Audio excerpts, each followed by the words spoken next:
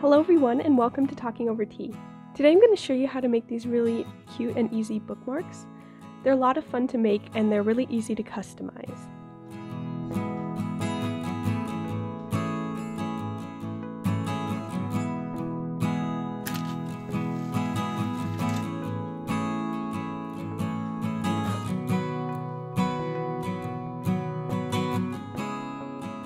So all you're going to need is some scrap fabrics. I just went through my fabric stash and found some fabric that I liked. And then just some basic sewing supplies like scissors, ruler, pencils, pins, needles, and thread. You can also use a lightweight interfacing if you would like your bookmark to be a little bit stiffer. First I'm just going to show you how to make a basic rectangle bookmark, and then I'll show you how to change it a little so you can have a few different options. First, you're going to cut out the front and back of the bookmark. I cut mine 3 inches by 8 inches, and I used a 1/2 inch seam allowance, but I kind of found that to be a little bit too thin, so I would at least add another 1/2 inch, so do 3.5 inches, or sew with a smaller seam allowance.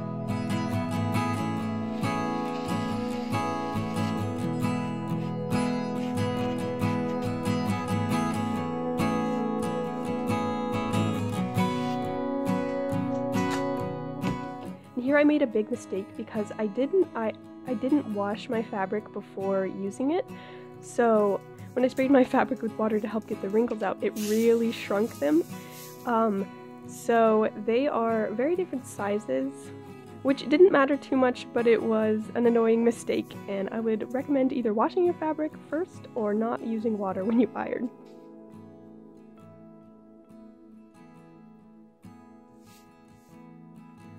Then you just pin them right sides together.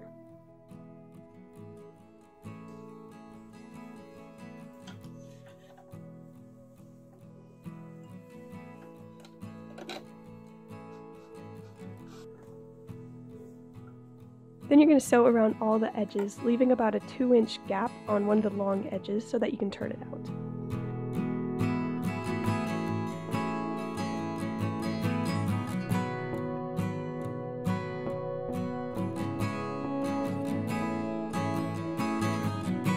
Here I just trimmed my seams down, especially since they were different lengths, so they wouldn't be super bulky when I turned it out right side out, and I clipped the corners and then turned it out.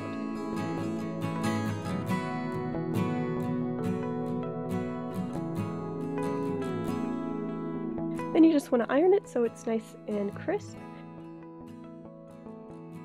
I like to iron the seams so that they are not on the edge first, because that flattens them out, and then I kind of roll them back and iron them in place, and then that makes them a lot crisper and it doesn't make any overlap when you iron it down.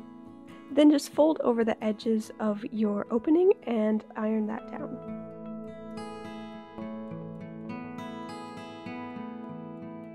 Then using a matching or contrasting thread, I just top stitched over all the edges just to make it look a little nicer and to also close up the opening. For the second bookmark, you're going to cut again 2 8 by 3 inch pieces, but this time we're going to change the shape of one edge. To do that, you can either just draw out kind of like a roof shape, or you can print out the template that is in the description box below and cut that out.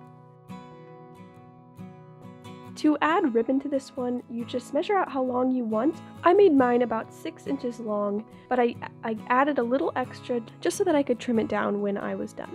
Then you're going to fold your ribbon in half, and with the right side facing up, lay your ribbon down on the bookmark with the folded edge at the top. Then just pin that to the top, making sure that the ribbon is in the middle.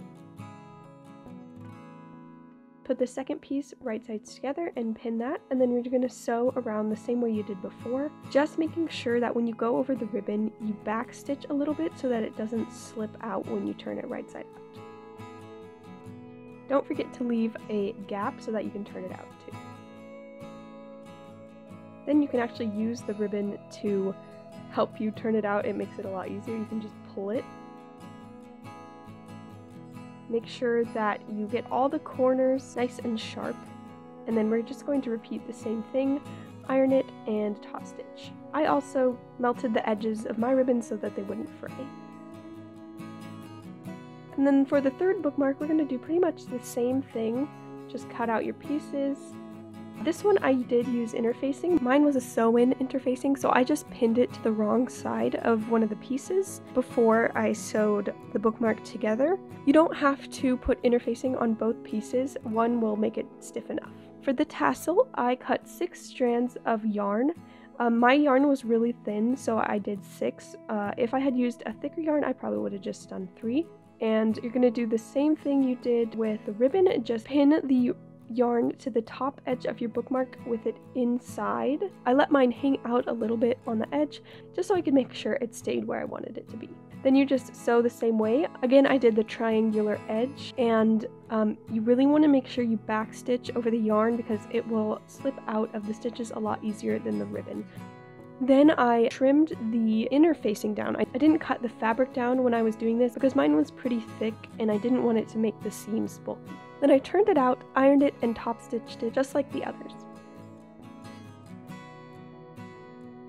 Then I just braided the yarn, which I had a little trouble with because it was so thin.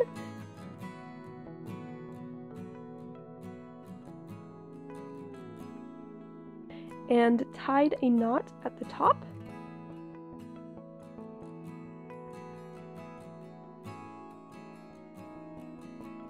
And then just cut the yarn down so that it would be a little tassel. And for the last one, this one is definitely the easiest. You're going to take your fabric, and this time you're going to lay them wrong sides together. Then you're just going to sew around with a 1/2 inch seam allowance, and you don't need to leave any gap. You want to make sure you sew around the whole thing. And then taking pinking shears or any decorative edge scissor, you just cut around the edge. For this one, I did use flannel, and you can really use any fabric for these bookmarks as long as it's not too bulky. This last one is super easy, and I think it looks really pretty with the edge.